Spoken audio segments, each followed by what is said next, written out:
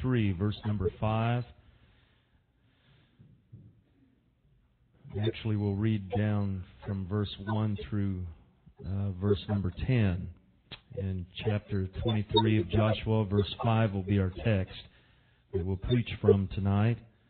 23, verse 1 through verse 10. Yes, sir. Oh, 7:30 Friday night, Seniors Alive. Yes, sir. And do your best to come out. Brother Gus is fired up and ready to preach. Amen. He's got a message from the Lord. Praise God. Joshua 23, verse number 1. It came to pass a long time after that, the Lord had given rest unto Israel from all their enemies round about, that Joshua waxed old and stricken in age.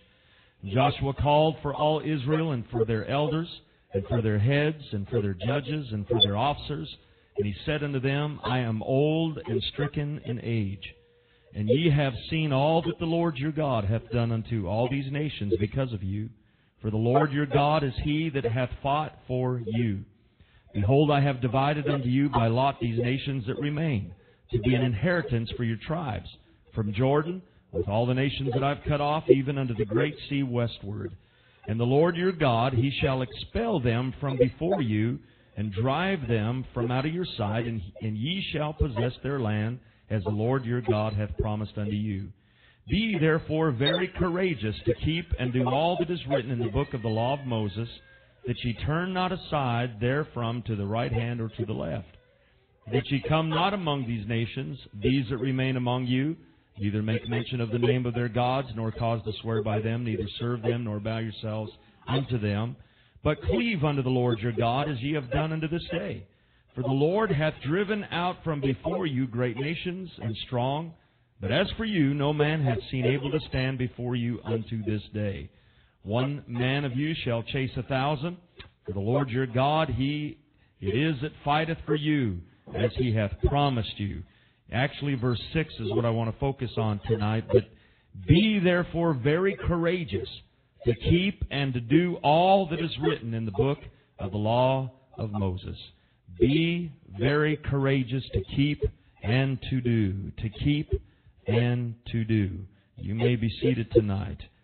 I want to preach on that thought, courageous to keep and to do. Joshua was giving his farewell speech, if you will. And in doing so, he reminded the Israelites of what God had done for them. He reminded them of the great victories they had already encountered. He reminded them, clear back to their time of deliverance, what the Lord had accomplished for them. I think sometimes we as Christians become numb to the blessings of God. We take them for granted, and we assume that God will always pour out His blessings upon us. But I think it's good for us to return to days of the past and reminisce and remember what God has done for us and where He has brought us from.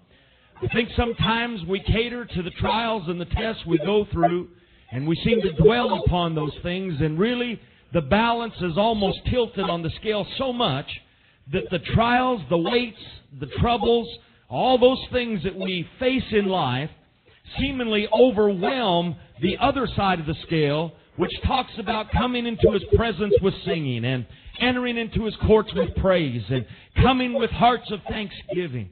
And the days that God does bless and God does move and the times of refreshing should never, ever be taken lightly or for granted. And so I think there needs to be a balance there. We certainly don't minimize the fact that we all have trials.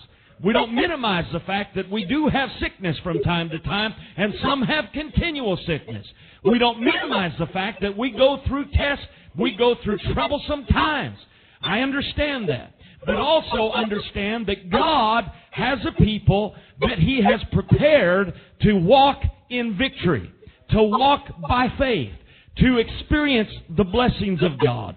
And so, when you look at all of that together, the question arises, how can you have faith in the future if you dwell on the things of the past? So there really needs to be a balance. I'm not saying we need to forget about the past, but be reminded of what God's done for us, not And I know our minds are pretty much programmed to remember the terrible things.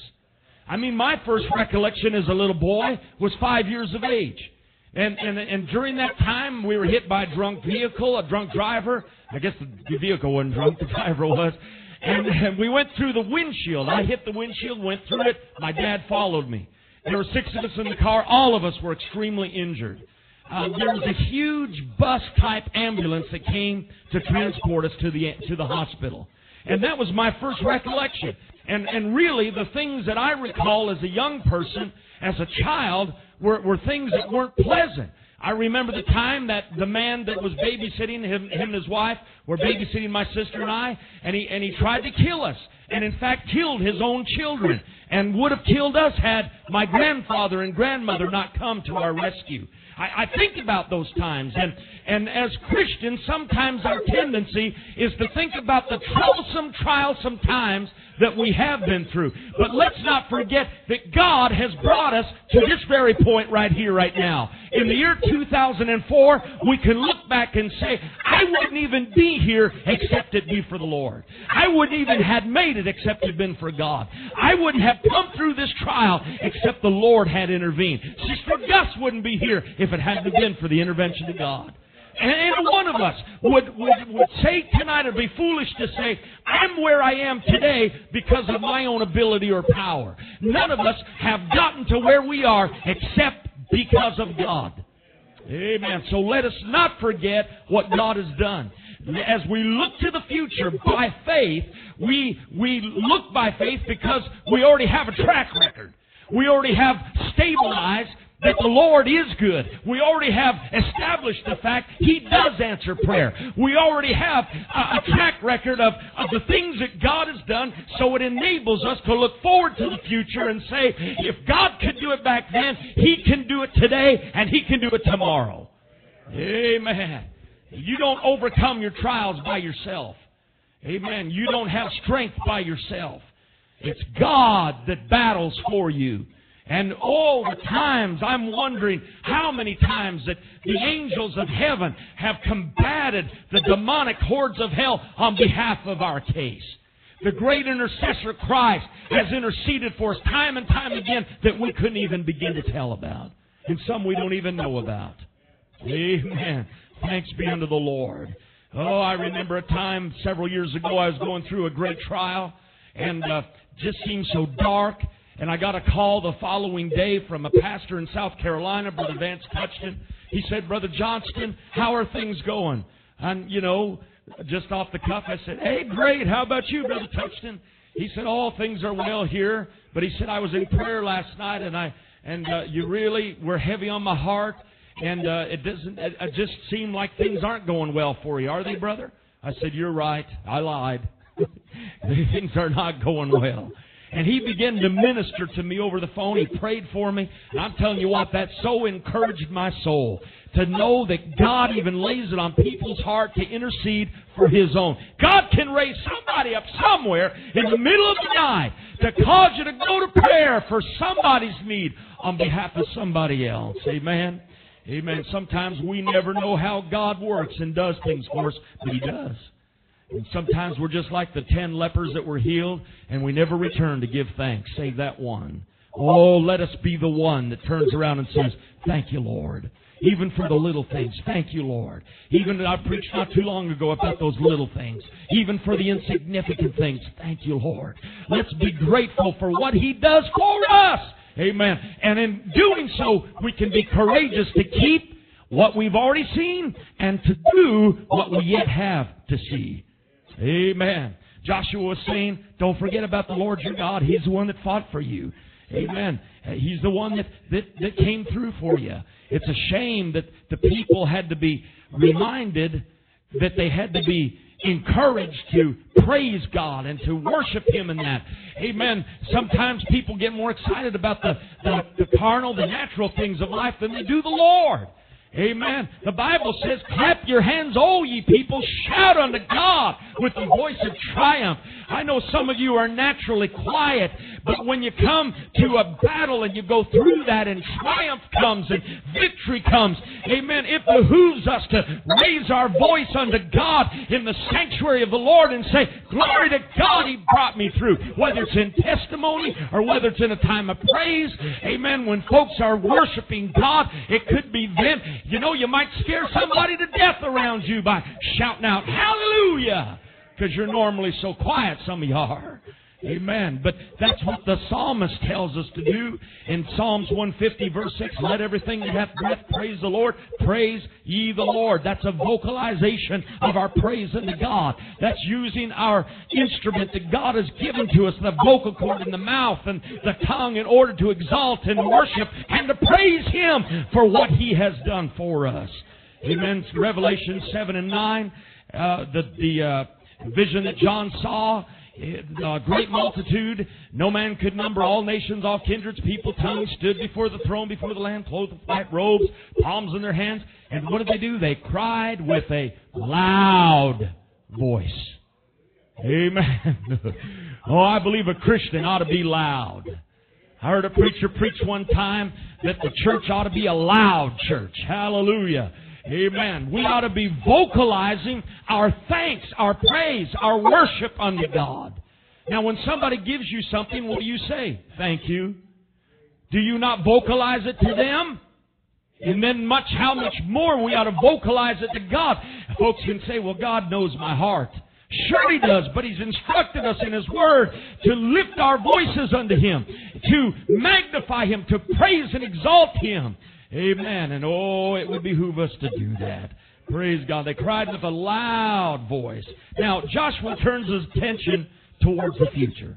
He reminds them of where they've been, what God has done. Now he takes this step further and he goes, now we're going to look forward to the future. Sister Buck said it tonight. Some of her own family doesn't understand why they don't just retire, why don't they just take it easy, enjoy the rest of their life. But you see, there's a future there that they are being used in ministerial aspects. And God is using Joshua, who is an older man by this time, who is giving his farewell speech. He knows he doesn't have very much longer to live, and yet he doesn't just step back and have a smirk on his face and a sense of pride and haughtiness and say, look what I've accomplished. But he reminds them what God has accomplished. And it doesn't stop there. That's the difference between a God-called preacher and a self-called preacher. A self-called preacher will point everything to himself. But a God-called preacher will point them on to Christ. Amen. You've come this far, children of Israel. You've already attained this by the help and grace of God. Now, let's look forward to the future. I'm not going to be on the scene. I'm going to have to leave here shortly. But you look forward, and by faith, let's see what can be done. You see, Joshua hadn't retired just yet. He is invoking the promises of God and encouraging the saints to step out and to go ahead and to take that land and to conquer more giants and do more for God than they'd ever had. Amen. There's still much land to conquer, still many more enemies to fight. I want to preach to you tonight that even though God has come through for us, and we've seen some marvelous things take place in the last month or so, and great services and the power of God moving, I want to preach to you there's still much more fighting to do. There's still more territory to conquer. Yes, we have taken back what the enemy has stolen from us. Yes, we have gone back and we have retraced our steps in some cases, and we've seen how God has moved, how He brought Stephen back in, and we've seen great things. But I want to preach to you tonight. It's not time just to sit down and just retire and just say, well, glory to God, whatever's happened, and it's good, and we're thankful for it. But it's time to go forward and see what else God will do for us here at Wyandotte Tabernacle. Hallelujah. Amen. There was several years ago, you remember Brother and Sister Bermia that came here to preach for us back in April of last year. Sister Bermia, several years back, fell and broke her arm. And she had a cast. At that time, her mother was still living with them. She was still alive. And she was trying to take care of her, and with her arm in a cast. And I said to her one day, I said, Sister Bermia, this must be a terrible setback for you. She said, Brother Johnston, I am more I wrote it down here. I am much more determined to press on than I've ever been before. Hallelujah. Oh, yes, a setback is what I viewed it as. But to her, she was even much more determined. She did not let that hinder her from what she needed to do and what she needed to see God do in their lives and in the church. Oh, can I tell you, we may have a few setbacks. We may have a few obstacles to have to get over. But understand this, if God be for us, who can be against us? I say let's go forward like Gideon, that mighty man of valor, and let's do valiant things for God and see what the Lord will do. Amen. Amen. That's what Joshua's promoting here. Amen. It's not time to coast, not time to waver. It's not time to sit back. It's time to keep on fighting. It's time to believe God for more than we've ever believed Him before. Amen. Amen. God will help us in those areas as we walk in faith with Him. Areas of what? Well, there's much more to do. There's much more taming the tongue to be done. There's much more controlling the temper to be done. There's much more working on the works of the flesh to be done. There's much more crucifying the flesh to be done. You see, we're not talking about just going out and winning the lost. That's the primary goal. But God wants us to sanctify ourselves as well. So we work on those inner things and those outer things which would be pleasing unto God, that He will help us in those areas. Amen. And then, Hebrews 11:1, now faith is the substance of things hoped for, the evidence of things not seen. There's two elements here. There's future things, the things that we hope for, and then there's the other element of the invisible things that we do not see. There's things we hope for, and then there's things already activated that we don't see yet. But that's faith to believe that. Years ago, a pastor and his wife, their daughter was 2 years old at the time, and the daughter developed a tumor underneath her eye. They didn't have medical insurance and finally scraped up enough money to get her tested, took her to the doctor. They diagnosed it as a tumor, said it needs to be cut out immediately. If this thing grows much more, she may lose her eye. They took her home. They began to pray. They'd already been praying, but they began to pray. You understand? They began to seek God. And as they did, that weekend service come around.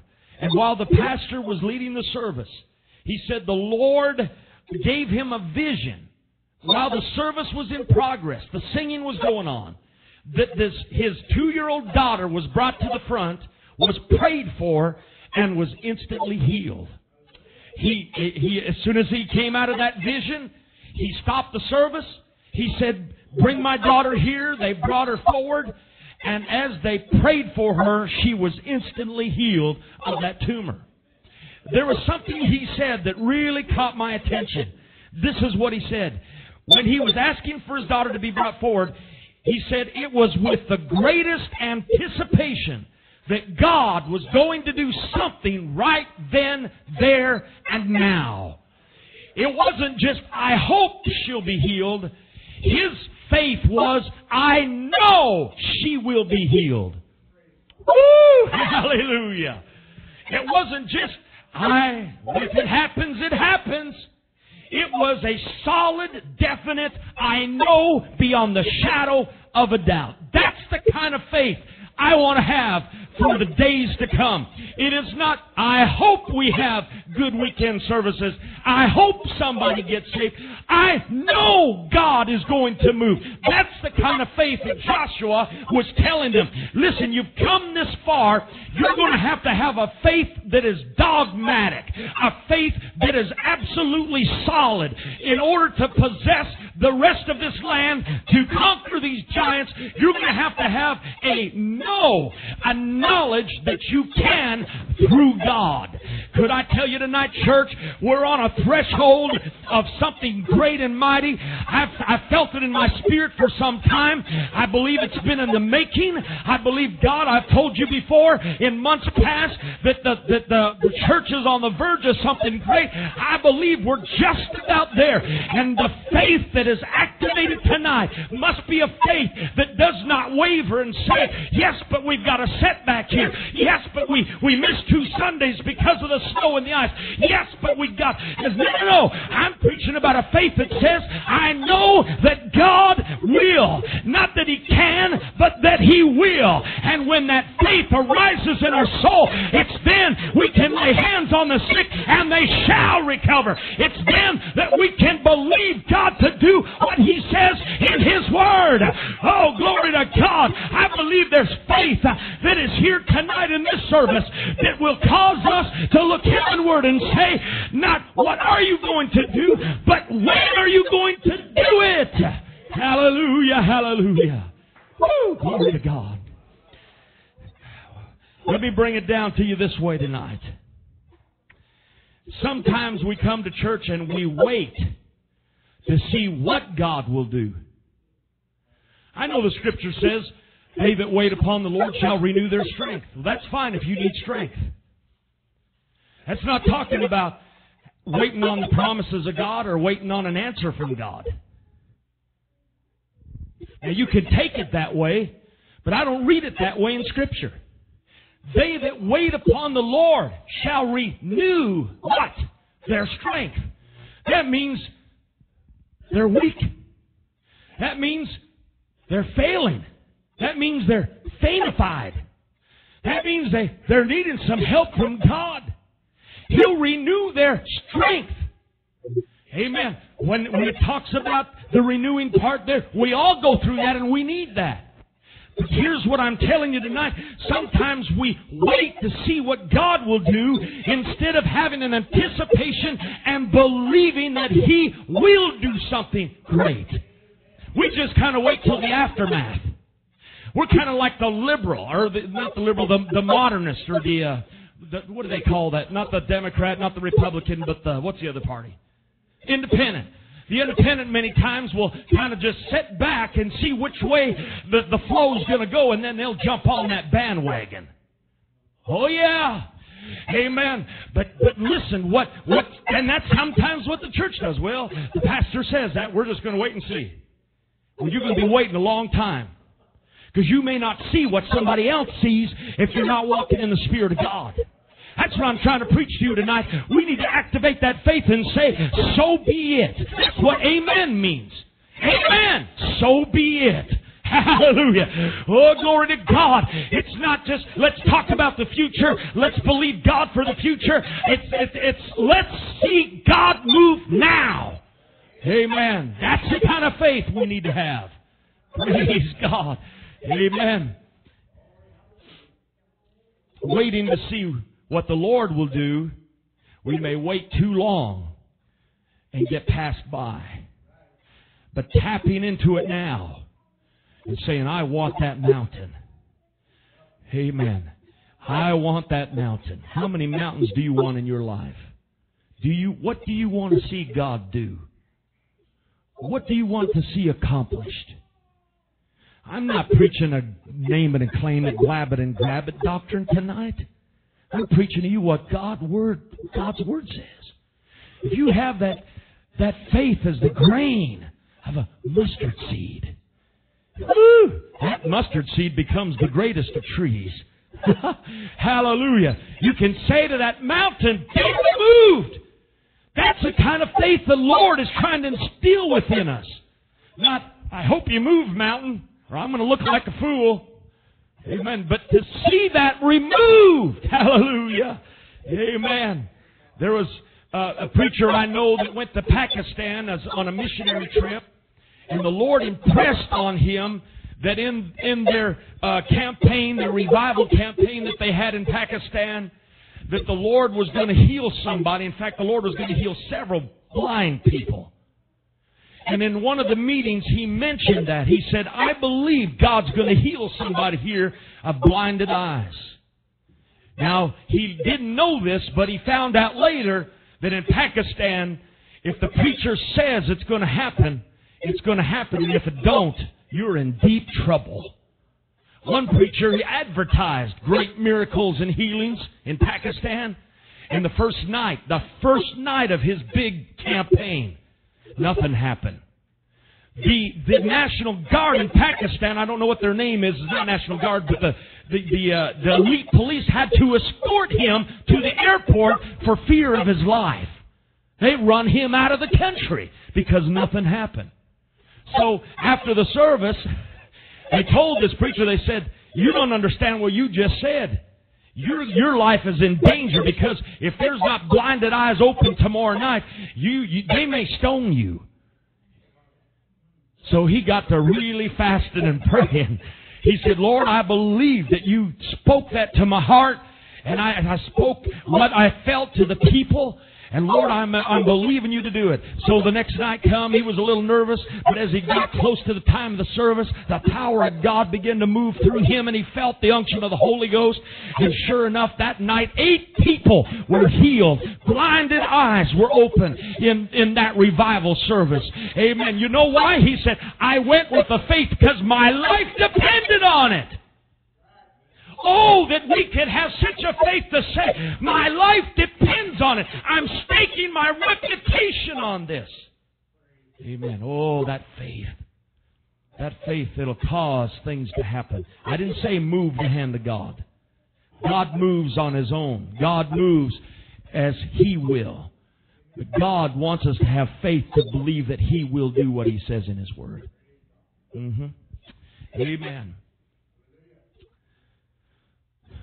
Joshua said in verse 6, "Be therefore very courageous to keep and do all that is written in the book of the law of Moses, and that you turn not aside therefrom to the right hand or to the left." That word courageous means to be strong. It means to grow strong. It means to prevail.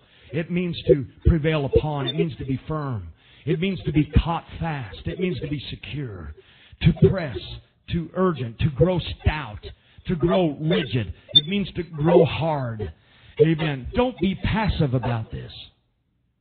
Be rigid about this. Be courageous. Sometimes we wait for the enemy to attack, and then we expect a great deliverance from God.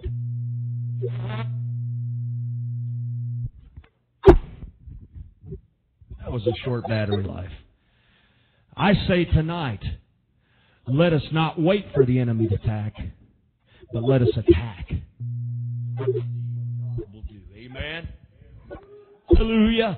Oh, let's stand together, throw our hands up to heaven.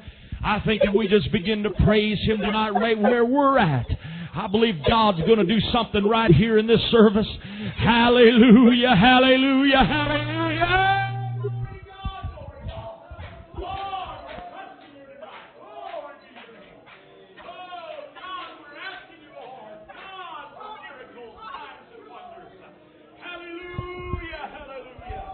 Believing you tonight, Lord, for great and mighty things.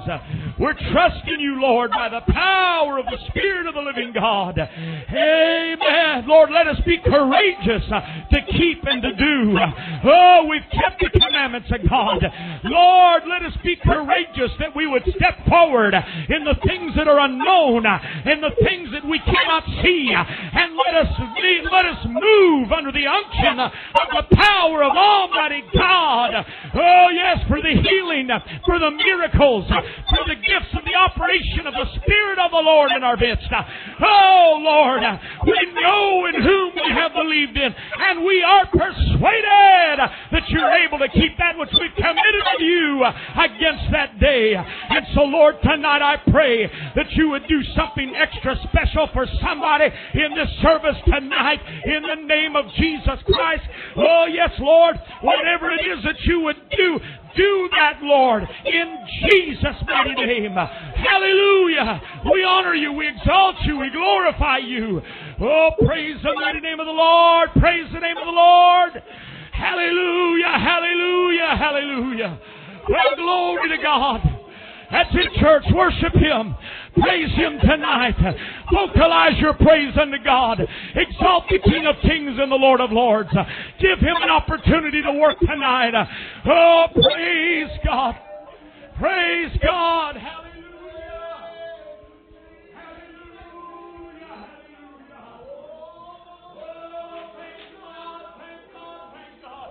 Some of you have been praying about some things for an awful long time.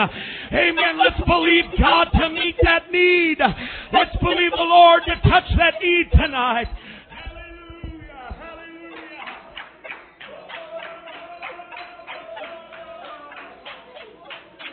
Praise God. Praise God. Praise God.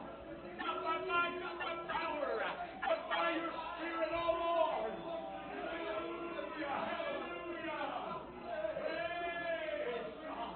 Look forward, Lord, to the things you're going to do. You're going to do. You're going to do. Hallelujah. We're believing by faith, God, to do that, Lord, in our lives. In Jesus' name. Hallelujah.